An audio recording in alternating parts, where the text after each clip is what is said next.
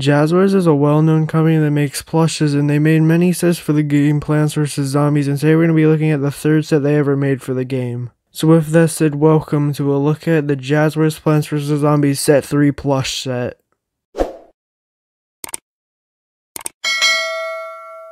Now let's start off with the first plush in this set, which is Bok Choy. Now, out of any other Bok Choy plush made by any other company, this one by far has to be the most accurate, just in front of World Max. They did a really good job making all the details, and overall the colors do look pretty nice, except they're a little inaccurate because the body is supposed to be a limer green than the rest of the plush, but overall it still looks pretty good. The arms on this plush are bendy because they have metal rods in them, but these could get damaged really easily because the metal rods could get broken, especially because these plushes are getting older and older. So if you do get this plush in mint condition, I wouldn't recommend really messing with the arms because, you could end up breaking them easily. Jazwares did a good job making the face and embroidering it on well because it looks really accurate. And also the stuff on his head looks really nice, and overall they did a really good job making details because the top of his head looks like it's folding over it, which overall is a really nice detail. Overall, besides the fact that his body is the wrong color, it's actually a really good plush and by far the best Bok Choy plush ever made. If you want this plush, it's really easy to find on eBay and Mercari, and it should only cost a little bit of money.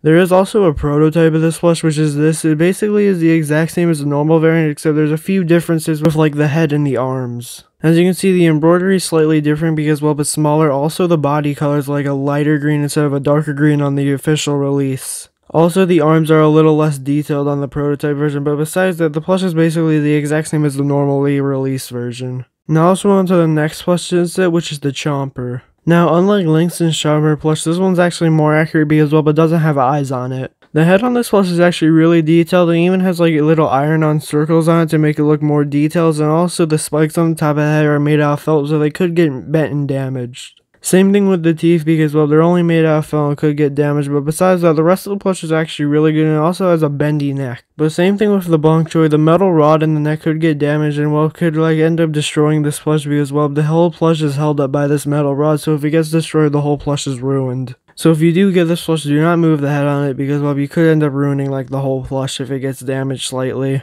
There's also felt leaves on the bottom of the head which could also get damaged because they're only made out of felt. And for some reason on this plush, the leaf base is really small, which makes it hard for this plush to stand up. I think it would have been better if they made a leaf base a little bigger. But besides that, they did a great job making this plush, and overall looks really nice. And this plush is probably the most common in the whole set because, I see it on eBay and Mercari a lot, so you could probably get it there easily. There's also this one picture of a prototype which looks slightly different because the outline of the mouth is a darker green color. There's also less teeth in the mouth. Also, the head seems to be made out of a lighter purple material, but I can't really tell because the picture quality is really bad and this is the only image we have of it, and also you could barely even see the rest of the plush besides the head. The spikes on the top of the prototype set also look slightly different than the official release. Now let's move on to the next plush in the set, which is the Snapdragon. Now this plush is the exact same neck as the Chomper, and once again the metal rod could get bent and damaged, so be careful with this plush if you get it because it could get damaged easily. And the leaf base has the same problem on the Chomper being way too small. I think it would have been a lot better if they made it bigger. The head on this plush is actually really good, except for the teeth and the fur on the sides of the head because they're made out of felt, but besides that, all the embroidered on details look great. And I like how they stitched on some stuff and also added extra plush material to make the plush look more detailed and look like it has more depth. Which overall, I think Jazwares did a great job with, and this by far has to be one of the most detailed plushes in this whole set. The only thing you really need to be careful about this plush is the neck and also the felt pieces on the face, but besides that, this plush is overall really good, and you could find this plush on eBay and Mercari for a little bit of money. It's not really that expensive, it only costs $30 in good condition. Just like the other plush set has a prototype of it, this has a few differences to it. First off, the leaf base is a red color instead of an orangish color on the official release. Also, the horn on the front of the Snapdragon's nose is orange color instead of being a green color on the official release, but besides that, there really isn't any differences to it besides a little bit of colors being slightly different. But this is one of the only plushes in this set which I would say that the prototype actually looks a little better than the official release because, the leaf base overall looks nice, and I like the horn being a orange color instead of green color. But even though the prototype is still better than the official release, overall the official release is still pretty good. Now let's go into the first and only zombie that was officially released in the set, being the Disco Zombie. Now this plush is really well known because, well, a lot of people hate this plush because, well, overall people just think it looks weird and it's just like inaccurate looking. And, well, I do gotta say this is probably the worst Disco Zombie ever released by any company. Overall, the hair on this plush is probably the worst thing about it because, well, it's made out of like a weird material and also could get damaged really easily because it collects debris and dust unlike others. The glasses are also made out of felt, so they could get easily bent and damaged, and you'll see tons of them just missing the glasses because, well, they come like unattached from the plush. The eyes are also made out of plastic and can get chipped and damaged easily because, well, you'll see a lot of these plushes, they're missing like the pupils in the eyes because they've been like cracked. Overall, the rest of the body's okay. For some reason, his hands are really big compared to his arms, which are just overall weird because, well, that's not how it's supposed to look, but besides that, the plush is pretty good. He has this weird necklace which is like has like a little like cotton ball on like the end of it, and also like the rest of it is made out of this weird like yarnish material. The shirt is a light blue color and really doesn't have much else to say about it, and the pants are white, which overall look pretty nice, but they could get easily damaged because, well, it's a white color and they could get like stained. But the most accurate part about this plush is probably the shoes because, well, no other Disco Zombie uses the shoes, and overall I think the shoes actually look pretty good on this plush. Overall, a lot of people don't like this plush because, well, it's probably the worst Disco Zombie plush made by any company, but still, even though it has some details on the face that look ugly, it's still overall a pretty okay plush.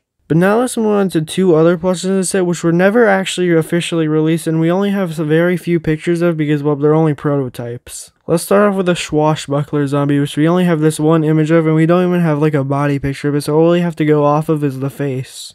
And overall, I do think that the Swashbuckler Zombie actually looks pretty good on the face because, well, the eyes are actually made out of felt instead of a plastic material, which isn't the best material to be made out of eyes, but still overall looks pretty good. He also has a nicely embroidered on scar, which is like a really nice detail to add to this plush. Also, all the teeth are like glued onto the mouth by the looks of it and are made out of felt. He also has a beard which seems to be made out of felt, but I can't really tell because the image quality is really not that good, so I can't really tell. The hat seems to be made out of some sort of like fake leatherish material. I can't really tell though because, well, we only have one image of this plush, so there's not really much to go off of. And as you can see in like the right corner, you could kind of see part of his arm, which looks like okay, I guess, with the clothes. You can't really see much of it though, so I don't really have anything to really go off of. Overall, this plush might have been good, but we can't really see the full body of it, so we can't really tell if it would be a good or bad plush. There's also one other prototype plush, being the Mummy Zombie prototype, which we actually have a full picture of, so we can actually like talk about it more. The face has nicely embroidered on details, and the eyes seem to be made out of like either a felt or plastic material because, well, I can't really tell because we only have one picture of this plush, so it's kind of hard to tell. The teeth have the problem being made out of felt because, well, they could get bent and damaged, as you can see in this picture here. The bottom teeth are like bending down, which isn't good. But overall, basically every other detail on this plush is really good. I think they did a great job with it because, well, the clothes overall look really nice. And as you can see by this one image that we have, the clothes seem to be really detailed and overall look really accurate to how the game looks, and it would probably be the best Mummy Zombie plush if it was officially released. The tie on this plush also seems to be made out of felt, but I can't really tell though because we only have one image of it, but the tie still looks really good even if it is made out of felt. Overall, it's a shame that this plush wasn't officially released because, well, it would have looked like it would have been a great plush. But yeah, which plush instead is your favorite? Mine's probably Snapdragon, but comment down below yours, and yeah, have a great day.